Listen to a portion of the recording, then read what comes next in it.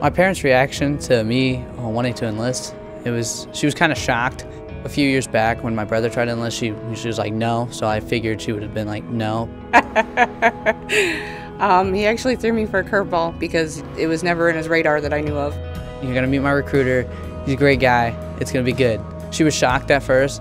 I was like, no, Mom, don't worry. Well, I got a meeting set up already, like you don't have to worry. Basic training was the worst. I was a wreck. Didn't talk to him for almost 2 weeks. But I got letters, I wrote lots of letters. It was hard because that was the first time he's ever been gone from home that long.